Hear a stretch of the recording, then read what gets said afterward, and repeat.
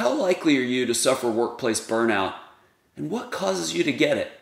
I'm Dr. David Geyer, orthopedic surgeon, and I help you feel and perform your best regardless of age, injuries, and yes, burnout.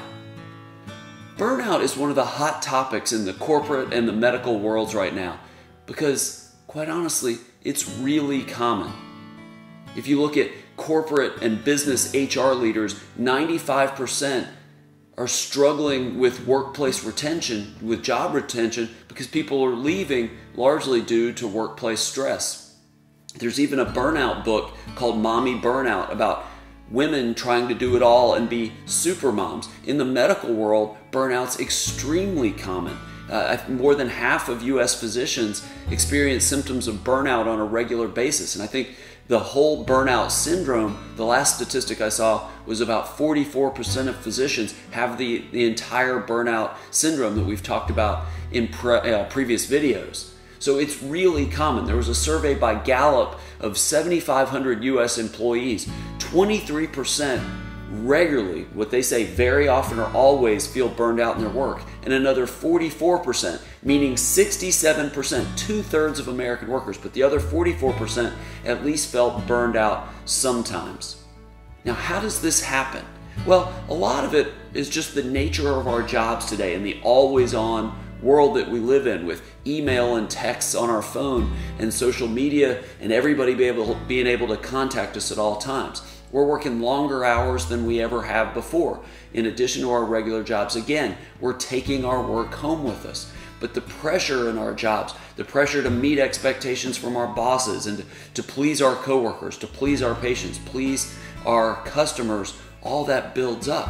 Then we come home frustrated, and our families are frustrated with us because we're frustrated and we're exhausted. All of that can take a tremendous toll. Plus, there are a number of workplace dynamics that can be problematic. You could have a dysfunctional workplace, meaning that your boss micromanages you, or maybe your coworkers undermine you and try to get credit for things maybe that you did. It could be a chaotic work environment with tons of go, go, go and pressure and all this. Or it could be a very monotonous job. You might be frustrated by a lack of control, meaning you have no input on the tasks that are being required of you or your job duties. You're just being told what to do and you never get input in it. It could be unclear job expectations from the leader or from the boss, so that you're sort of trying to figure out what you're supposed to be doing, and then maybe you get criticized for not sort of being able to read the mind of the leader. All of this can play a role. And when you look at the Mayo Clinic's definition of job burnout and some of the risk factors for that, I think it's fascinating as well. One of the key ones is that you work in a service or profession aimed at helping people, which is obviously largely healthcare. That's obviously a helping industry, but maybe you work for a nonprofit or an industry like that.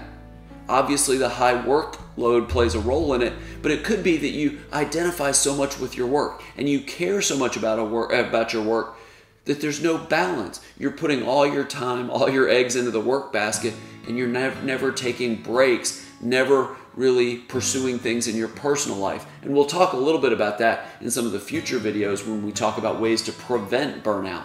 But job burnout, in whatever field you work in, is a big deal in American society. Estimates of just the medical costs per year of job burnout range between $125 billion and $190 billion, taking care of problems like type 2 diabetes and high cholesterol and GI issues and so many other things that result from this chronic workplace stress. If you add in absenteeism, decreased productivity, and some of the legal issues, Harvard Business Review estimates that job burnout costs the U.S. economy $300 billion a year. So we need to take steps to recognize burnout and then take steps to prevent it and treat it if it happens. And we're going to talk about that in some of the upcoming videos about things we can do as employees, as workers, as physicians, everybody that's affected by this, things that we can do on a daily basis to reconnect with why we do what we do, to take better care of ourselves so that we don't get burned out in our jobs. If you like this video, click the other videos below to get more information, and I'll see you right here next time.